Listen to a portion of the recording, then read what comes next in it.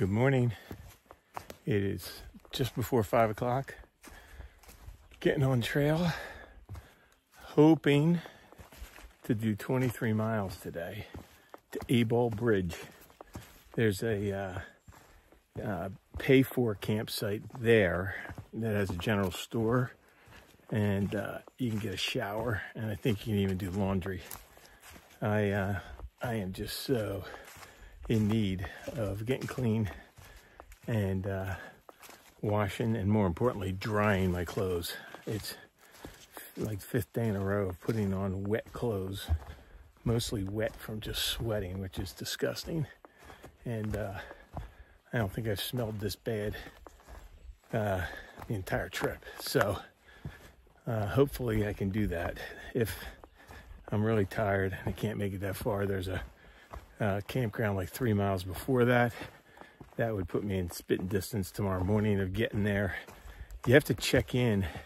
It's best to check in at 7 o'clock in the morning right there at Wadleigh Bridge at the ranger station to get on the list to go up Katahdin, because they limit the number of people that can stay at the Birch's campsite who are through hikers to 13. So you want to be one of the first 13, but you can't get there before 7 a.m. So my goal is to be there tomorrow morning at 7 a.m. one way or another.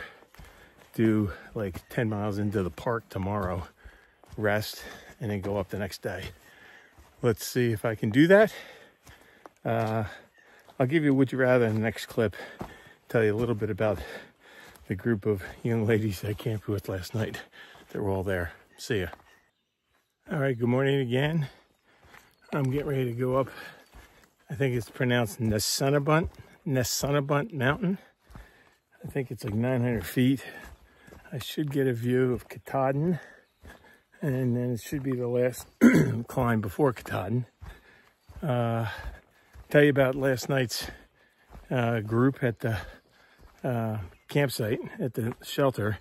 They were tenting. It was 12 young women from a camp in Maine, a 20-year-old counselor, senior counselor, who happens to live in the town next to me at home, and went to private high school that's right down the street from us, and then an 18-year-old counselor, and then 10 16-year-old girls. They've been going to this camp for a pretty long time. One of them said for 9 years, and they do these like outdoor trips as part of the camping each year. They're on a 18-day, 200-mile hike through the northern part of Maine. So they go on a Little Bigelow, and they're going to Katahdin. Last year they did an 18. So they're all the 16-year-olds. This is their last year at the camp. So this is their big capstone hike and outdoor event for their time at the camp. Last year they did an 18-day canoe trip somewhere here in Maine. It sounded pretty cool. And then I guess when they're younger, they do shorter hiking trips. So that was pretty cool. They were very nice. They had tons of questions. I haven't had a 16-year-old girls want to talk to me that much, maybe ever. So that was pretty fun. And yeah, and they get up early. I got up 4:15, and right after I got up, their counselor got up and started rousting them up, and they stay in 3 big tents that sleep 4 people each. I'll show you a picture of that. I didn't video them. Thought that'd be a little weird, but I did take a picture last night after they were all in their tents of their little tent setup. I'll show you that. So today's would you rather is, would you rather camp with a dozen teenage girls or a dozen teenage boys at your campsite for the night? Think about that. I'll let you know later. See ya. All right, here's the view from the top of Nessunnebunt Mountain. That's Namataka Lake. We walked around yesterday, and with the glare, you're not gonna be able to see it, but there's Katahdin. Oh, it's only 16 miles away, straight as the crow flies, 35 on the trail. I gotta get there. Hello. It's 10 minutes to 9. I'm about 5.5 miles in. And I am really having a hard day already. I am just, I'm just so done. I think this is where I'm going with being wet. And it's not from rain. I'm just, the humidity is killing me and I just can't, I'm just a sweaty mess. Everything's wet. Tried putting some, tried taping some moleskin the inside of my left thigh where it's all chapped from rubbing up against the wet shorts. That's not sticking, it's falling off. That's gonna get worse. I got 17 miles to get to where I want to, 14 to the shelter that's before that. I'm ready to be done. I'm trying to keep a positive attitude, but I'm like hating the trail right now. Just hating this weather. I just needed a pair of dry clothes on for an hour.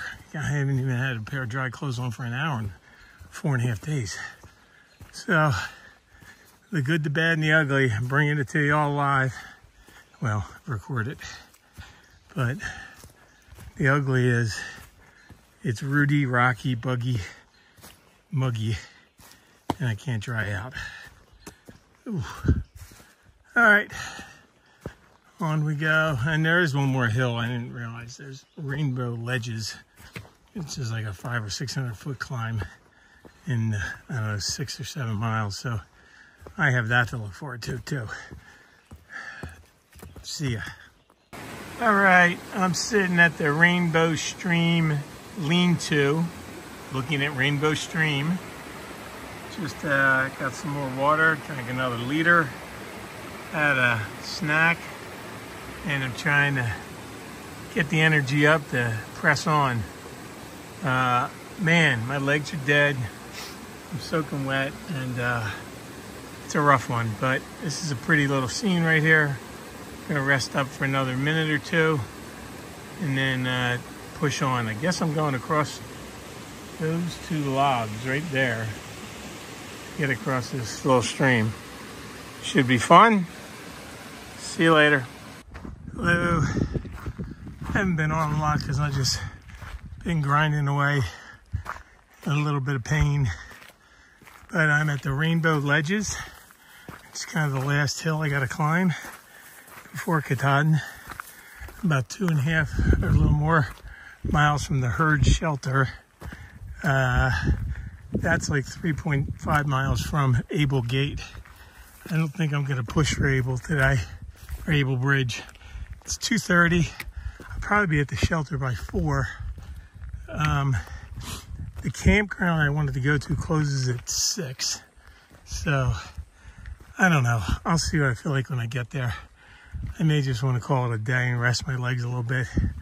And, you know, a 13-mile day tomorrow versus a 10-mile day shouldn't be a big difference before summiting 2 days from now. So let me get up and over this thing and figure it out. See ya. Well, I'm pretty sure that's Katahdin. Not 100% positive, but if it's not, it's a big mountain. But I'm pretty sure that's the one I'm going up tomorrow. Probably right up that